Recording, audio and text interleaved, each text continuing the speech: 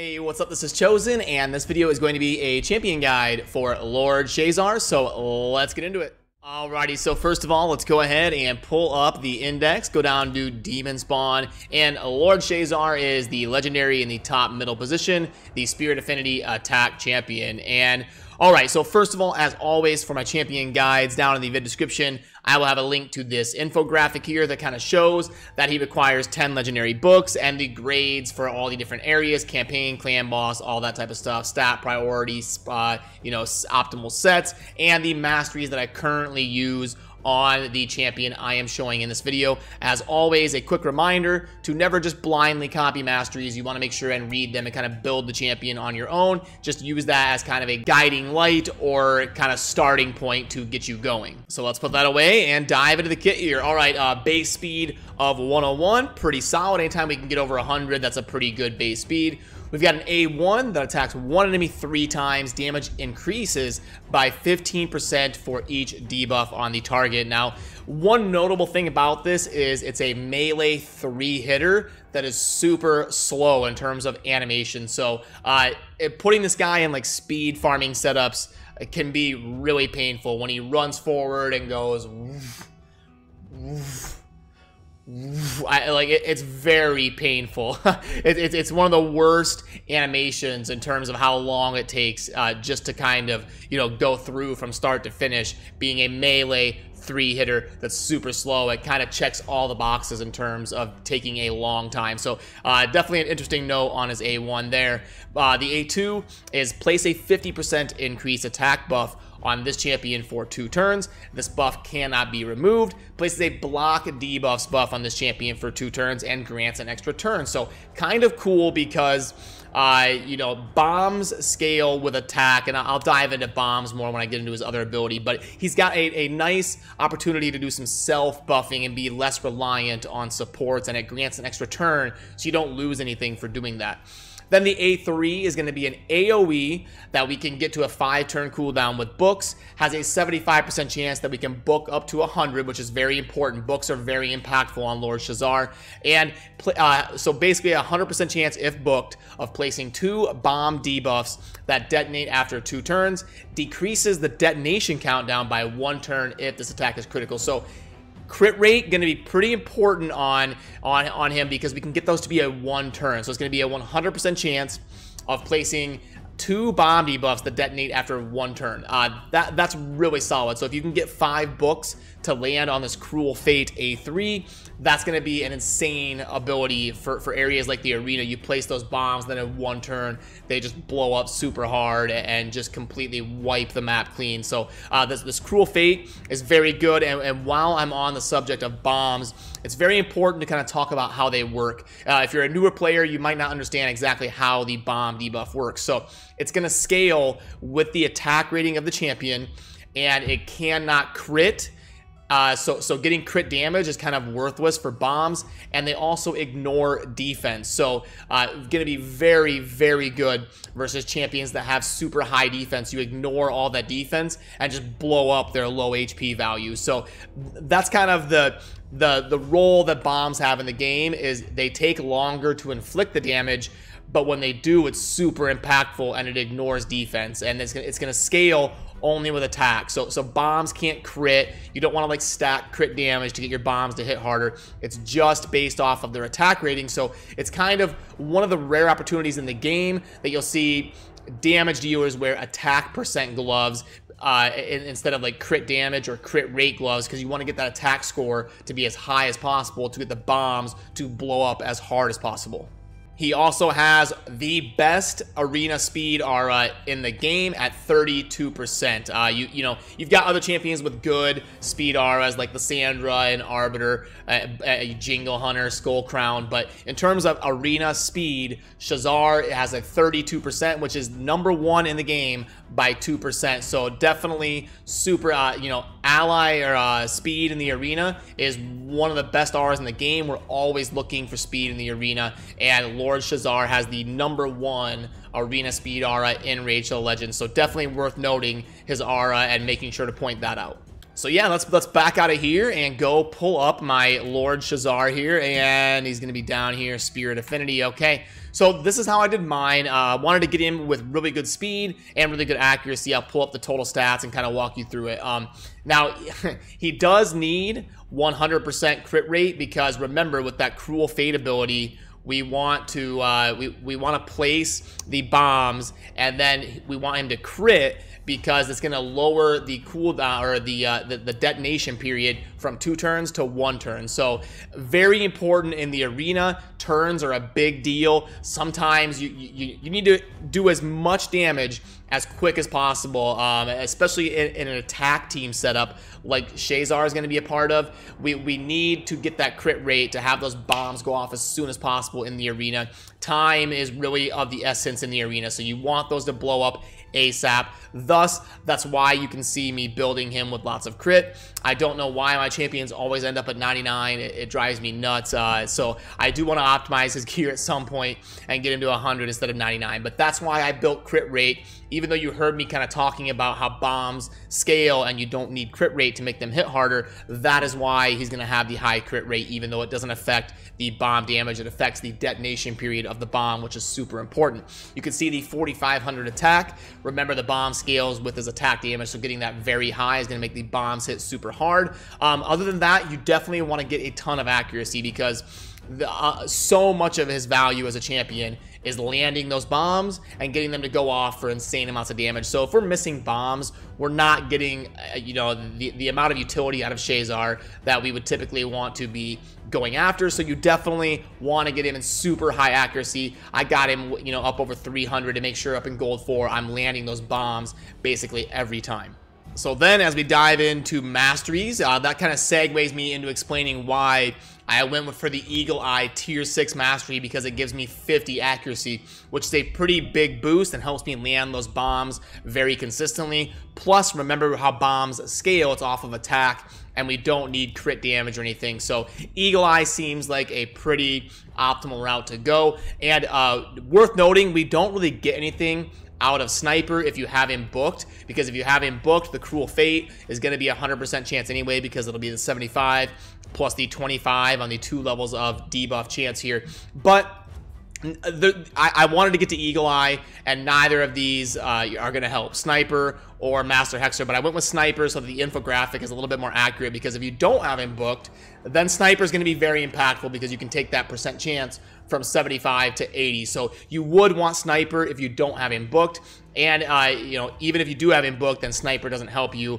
There's really nothing to gain here on your way to Eagle Eye. So just a quick kind of note there on the bottom right in terms of the masteries and kind of why they look the way they do. The other ones are pretty kind of self-explanatory. Increased damage by 8%. All this stuff's good in the arena. You want the crit rate on him.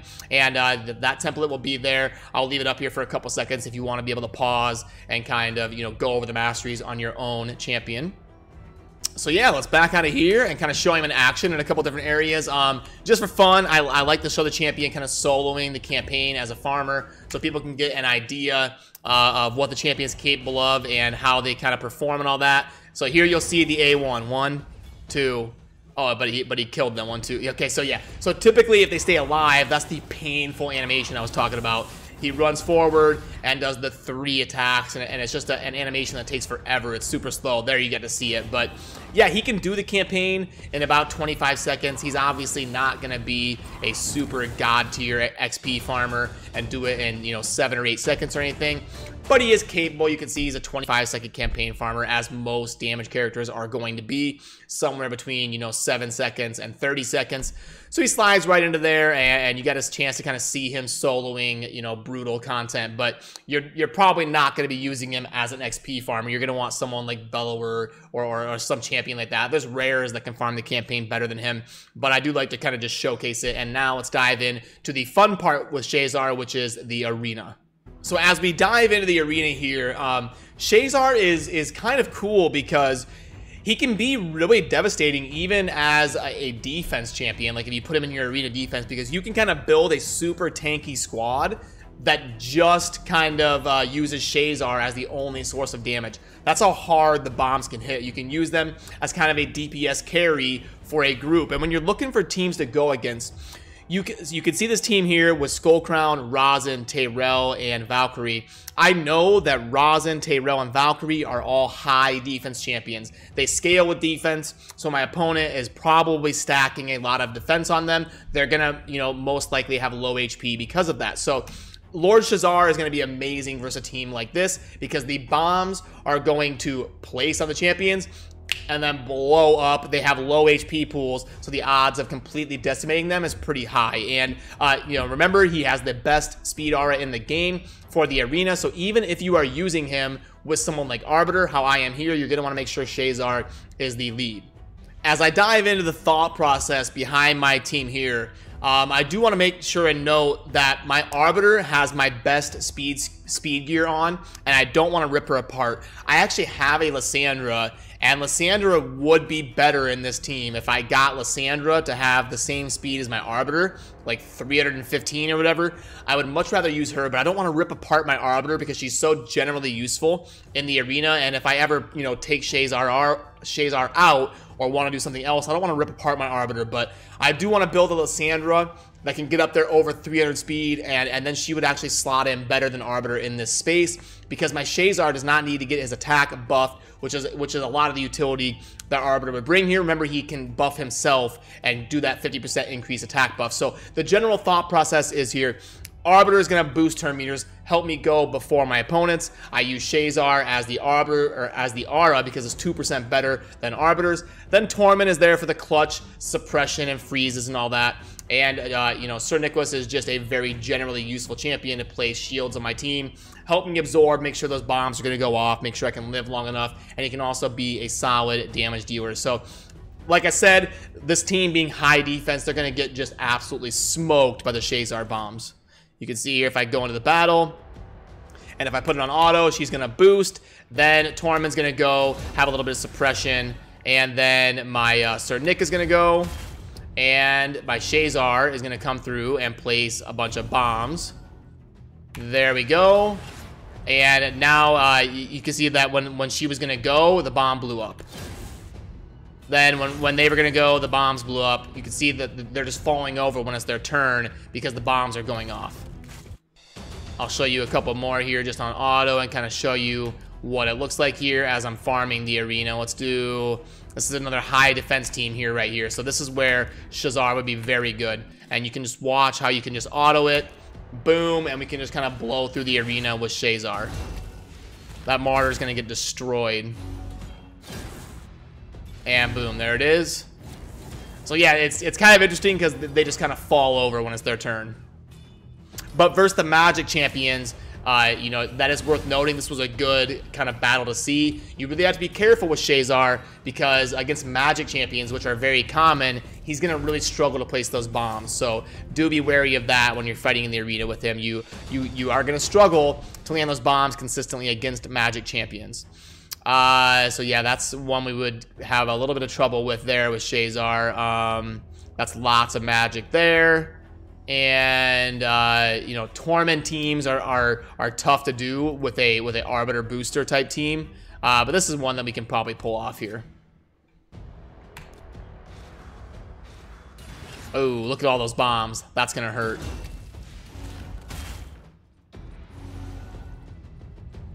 And Arbiter falls over, and Razen falls over. So that's kind of like the thought process behind a typical, you know, team built around Shazar, and what the thought process is when you're fighting in the arena and kind of going through just speed farming in Gold 4, which I think is the most optimal route to manage your account right now, unless you have like Siphi and Rotos and some god tier roster, and you want to spend all sorts of gems and refills to get up into Platinum, which I don't really think is worth it right now. I think the most optimal route to progress your Great Haul over time is to speed farm in Gold 4 with like a 95 to 90% win rate if you're an endgame player, and just kind of build teams around doing that with a high quality of life, auto-friendly, fast, able to chew through your arena matches every day is kind of an optimal route to go, and Lord Shazar can be very good in that role.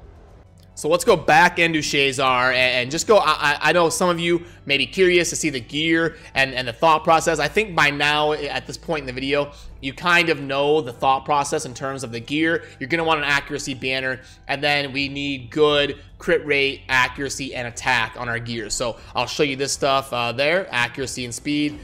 We wish that it had attack percent on it. That would be ideal, but we didn't have that there. One of the rare cases that you want a flat attack amulet, because remember, he's a damage dealer, but we don't need crit damage on him, so we can go flat attack, make those bombs scale even harder. So one of the very few cases in the game where you want a flat attack amulet, and then we want to make sure and get accuracy on it as well. The ring is going to be attack and kind of a good stat stick for us that has high attack with defense and HP. Then the boots are typically going to be speed. If you're using him in the arena, you could put him in attack percent boots in the right setup, especially if you're gonna build a defensive team that kind of absorbs everything and helps everything survive. He can hit, and those bombs are going to hit insanely hard if you put him in attack percent boots. I went with speed just to make sure I'm able to go before the other team and kind of speed farm gold 4. Attack percent, pretty obvious on the chest.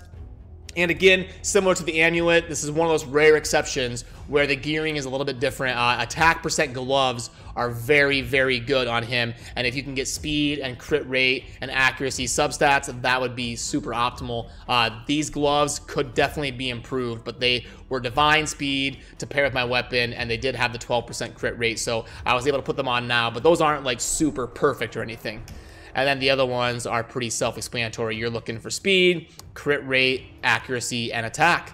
So yeah, this weapon was so insane for Lord Shazar that I wanted to pair something with divine speed with him, and that's why the gloves are here, because this weapon is just too intense for, you know, the crit damage could be something different like accuracy, but that weapon is just insane with the 19% attack and the 17 speed and the crit rate with the 6-star attack roll. Now, in terms of the booking process for Lord Shazar, mine actually went perfect. I had no books go on the A1, and I was able to max out the A2 and the A3. So if you were going to book Lord Shazar, this is... I wonder why half the time I say Shazar and half the time I say Shazar.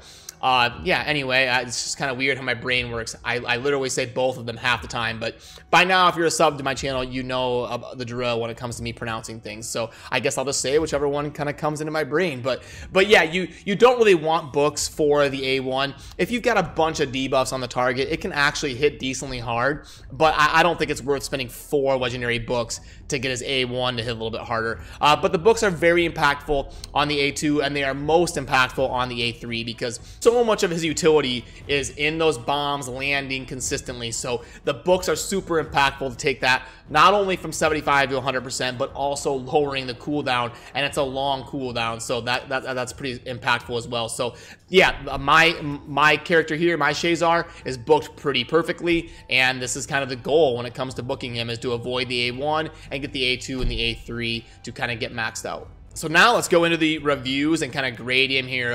So they recommend crit rate and offense. That's pretty good.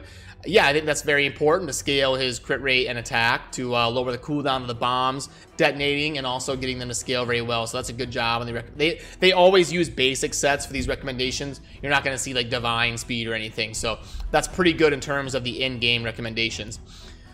Arena, we're going to give him a 5 on both parts there. Obviously, he's very, very solid in the arena. Campaign, 4. He's all right.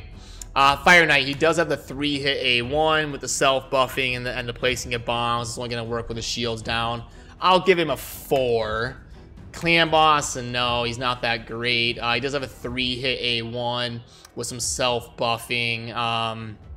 But no, he's not super good in the Clan Boss. Spider Den, no. You're not going to want him there. Minnow, he's fine. He could do some good work there. Dragon, yeah, sure, he'd be a good DPSer there. Force, he's amazing. The bombs ignore defense. The Force Keep boss has notoriously high defense, so he'd be, and he's Spirit Affinity, which will counter the Force Keep, so he's amazing in the Force Keep. Ice Golem, he's gonna get blown up in wave 2 by the reflect damage, so I'll give him a 4. Void, he's fine. He's going to be fine in these keeps. The Spirit Keep, he doesn't have any super utility, but he'll hit really hard. I'll give him a 4. Magic Keep, he's Affinity countered, so it's going to be tough to get stuff to land consistently. Faction Wars, he's going to be fine. He's legendary with good base speed, good base stats, and he can be a DPS carry for your team, so we'll give him a 5 there. And yeah, that's going to kind of do it for this video, touching on Lord Shazar and kind of showcasing him in the arena in a bomb squad, kind of farming through and grading him and all that. Remember, I do have that infographic down in the description if you want to pull that up and be able to take a look at kind of what we went over in this video. That infographic is down there, and as always, thank you for watching. Have a good rest of your day. Peace.